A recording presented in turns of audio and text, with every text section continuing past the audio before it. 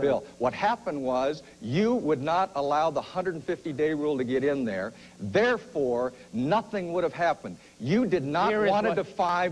Look, here's what you did not want to defy Rose Bird then. Here's what happened. You wouldn't vote against her in 2 years later.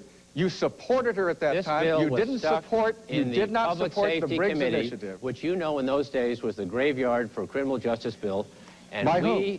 By whom? It was the Willie criminal Brown. justice bill.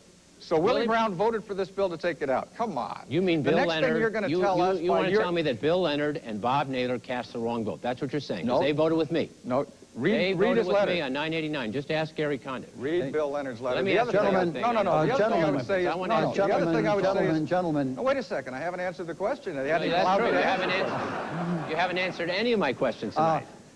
If you'd each be kind enough to give us a quick soundbite on this, we'll move on to the next question. Well, this is an important issue that is not subject to a soundbite. The Democrats in the legislature during that period of time played games with the death penalty. It was a terrible, tragic joke on the victims of crime.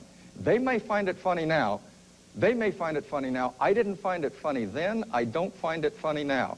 And to try and distort the record 10 or 12 or 14 years later is totally unacceptable. Those of us who fought for the death penalty understood where we were. Those who refused to support the Briggs Initiative, those who helped try and sustain a veto against the Duke-Magian law, those who voted in these fig leaf votes this way, those who refused to vote against Rose Bird, and then those who refused to vote for the 1990 Speedy Trial Initiative, which resurrected the death penalty Mr. Davis, just a moment. Gentlemen, please, Mr. Davis, your response, please, and then we'll go to the next question from you to the Attorney General. Your response, please. Yeah, I think, Mr. Lungren, distortion is a word the LA Times used in association with your characterization of my vote. The LA Times also said you couldn't win the primary. Blatant, that's true. And that's right, so they can't believe them all the time, can they? I told you were going to win. You thought I was credible then when I told you were going to win. And I'm going to win again. You have good confidence in me, and it's well placed. But let me tell you, the LA Times said it was a blatant distortion, your characterization of my vote. When have they ever supported the death penalty? I'm just telling you what the LA Times said. The Orange County Register said you deceived the voters today. And Bill Leonard said he was misquoted, and in that letter talks exactly about it. But here's the point. The point is that not only did I vote with Gary Condon on this measure, I voted with an earlier one on 789. When the Briggs Initiative was on the ballot, I voted for a capital punishment bill that added special circumstances for the killing of any peace officer. The bottom line is you're for the death penalty, and I'm for the death penalty, and you have tried to deceive people on procedural votes into letting them think that I am someplace where I'm not. And I think we ought to get on with other issues. The death penalty is not something to joke with. You know procedural votes were used at times. You are. I'm not You're joking. playing with facts here. I'm talking seriously about this.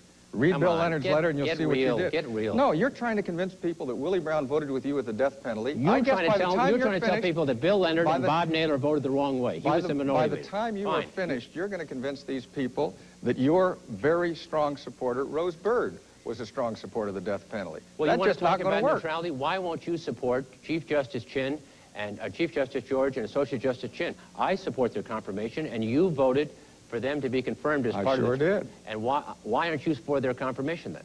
Because I strongly object to the decision they made on parental consent, where they drew a contrast between that opinion written by Stanley Mosk, also up for reconfirmation, where Stanley Mosk said it is a question of parental rights and family rights. You may think those are simple things, but as a father, I think they're extremely important things.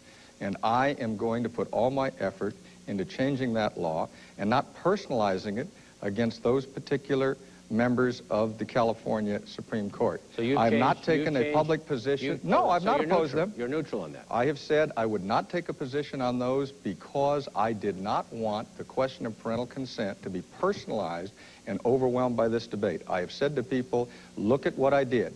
I voted to confirm both of them. Right, I've also said to people, on that panel that vote, and they have to get 2 votes. So that's right, I know. You were the deciding vote. I show up for my job.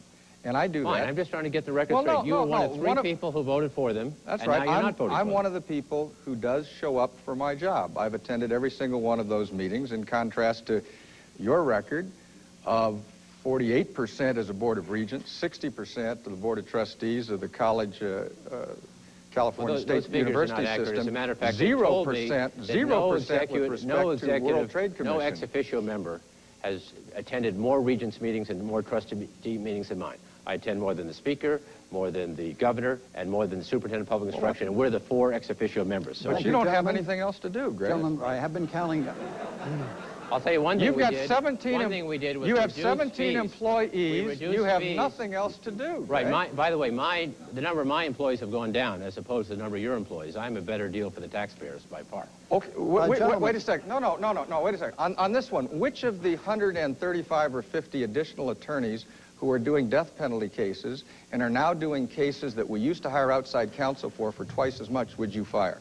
Which of the 150 additional peace officers that are in my Bureau of Narcotics Enforcement and my Bureau of Investigation would you fire? I'm just saying that No, I'm asking you. You said so. I'm answering this question. Oh, I know. You have 17 employees. Gentlemen, Mr. Lundgren, if you could just... You don't have anything I'm going to answer the question. If your people had done a better job, we wouldn't have 15-year delays before death penalty appeals are heard. Let me jump in. They've given me a job here. I'm supposed to be the moderator. You're doing such an effective job. Mr. Lundgren, if you would give time to Mr. Davis to do a brief response, then we want to congratulate you for doing such a challenge round, and then we'll go back to the panel of questioners. Already? We are at this point. Mr. Davis, a brief response, hopefully? Well,